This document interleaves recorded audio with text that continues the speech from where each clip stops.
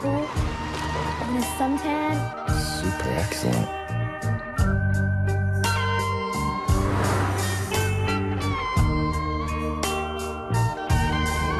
You can go anywhere you want, you can have anything your heart desires. It's like the ultimate fantasy. Let's stay here then.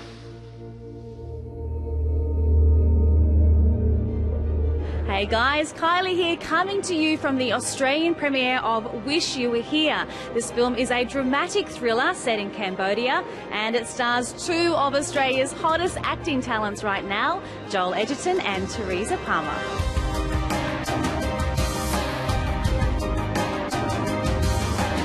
Felicity, I'm curious to know, where did the idea first kind of come from for this story, this amazing script of yours? I was very interested in exploring I kind of call it Generation X's grown up and sort of suddenly having children, and which a lot of our friends were doing at the time that we started writing the film. There was a story that I'd heard through friends of friends of friends of friends, but it was about two couples that had gone travelling in Southeast Asia, and one of the guys in that party of four had gone missing. I don't believe that person was ever found, and so I had just heard of this story and I was intrigued by what the gap that leaves in people's lives when someone goes missing, and I wanted to kind of amp up the responsibility in my story that I was then writing of what the other three had been doing on that night of the disappearance of that person, and what could they have done differently, and who knows what, and what secrets were there around that night. So that was the story I embarked on writing. Felicity and I co-wrote it. She stars in the movie. I directed it. We did the whole thing together. We gave birth to two children through the whole process of it, and so there's been this whole massive shift in our landscape, and the movie has been a massive element of that. So there's been a lot of good luck and good karma with this project, and here we are. And the response has been everything we ever hoped for, and I feel very grateful and happy. Kieran is a good mate of yours. This is his first feature film. It must have been a real pleasure for you to be involved in that project with him then. Yeah, but, at the same time, I wasn't just going to jump into the project just because he's one of my best mates. In fact, I was probably a little bit more kind of careful about my decision to do that because of our relationship. But I did know that he'd written a great script because I could read that, and there was proof in that. But I also had a really good suspicion that once he got behind the camera, he would make a great film, and he proved that.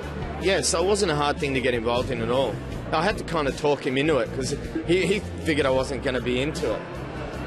I thought he was going to hire someone else, and then I'd be really pissed off tonight. The good thing about Joel is, he was always going to trust me, and we went to drama school together, and we know each other very, very well, and to have the trust of him, and also my wife, who knew I wasn't going to let anything false get through. I was always, and she knew that, and so she trusted me as well. And trust is all you ever want from your cast as a director. It's a gift, and so it was great working with him, and I'd do it again in a heartbeat. He's magnificent. I mean, he's the real deal. The guy's amazing.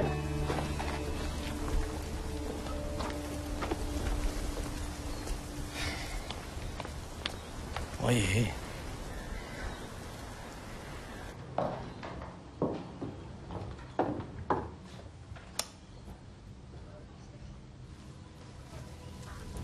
It is absolutely lovely to see you in an Australian film once again. What was it about this project that made you want to take part? Oh, look, it was just, the script was so solid. It was amazing. It was, this character that I've never played before, Steph. She's essentially the antagonist, and she makes a lot of bad decisions, and she's a little bit irresponsible, but she's just kind of having fun, and she's lost. And I really like the idea that she's real. I mean, she is very much grounded in reality. She makes mistakes, and she's a flawed person, and it was nice to play someone who isn't always likable, and that was challenging because she's not malicious in any way, and it was a fine line between making sure that people still liked her, but she also is the antagonist. She's a doll. Like, she's beautiful, and she was very committed to this script. To have great actors come in and really commit to your work, like for me as a writer, was really gratifying and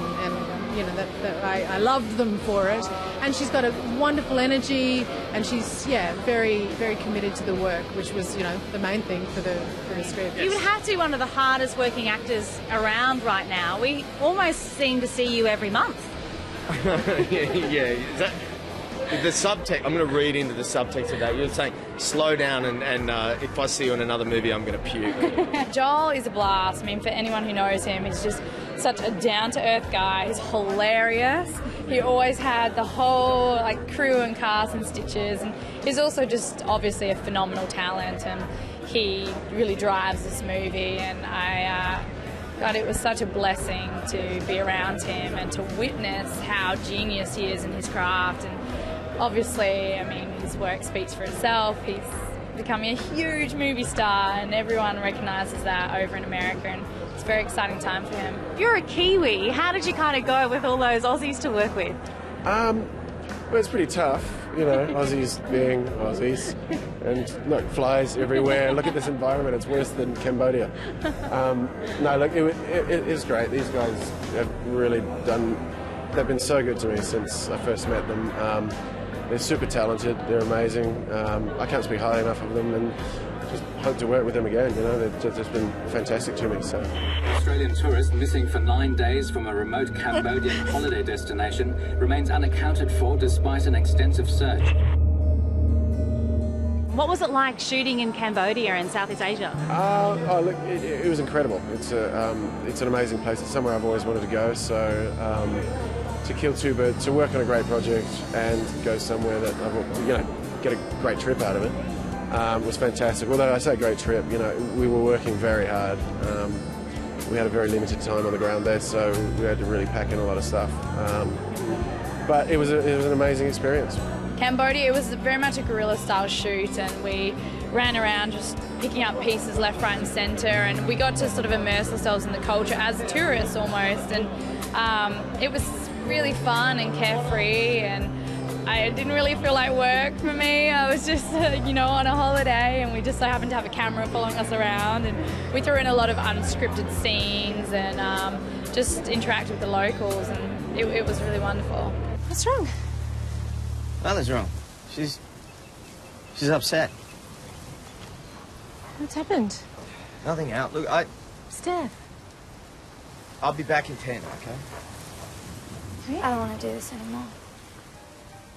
People that do go to see the film will come out feeling like they haven't thrown their money away at another popcorn flick. You know what I mean? It's a thoughtful film. It's well put together, and it's a bit mysterious, and there's a bit of a twisty ending. So I would definitely recommend people go and see it. I really want people to be sitting there wanting to know what happens, how is this going to end. So I want them really caught up from the get-go. We really invested in the characters and the relationships, and tried to make them as authentic and credible as we possibly could, and to explore ourselves through them, I guess. So ideally people will sit there and they'll be engaged all the way through, and at the end they'll really be moved, I hope. We're really proud of this movie. I think Kieran just, in a way kind of proved that if you write a great script and then try not to be too flashy in executing it, then what turns out is potentially a great movie. And it's a real testimony to all the people involved. Isabelle, how much fun did you have shooting this movie? A lot of fun. And did you have a good time working with Joel Edgerton? Yeah. What do you think about Joel? He's a nice man. Did you learn a lot of acting skills from Joel? Yeah. And are you going to do some more films in the future? Yeah. Well, guys, that's it from me from the Australian premiere of Wish You Were Here. The film is an absolute nail-biter. Make sure you check it out.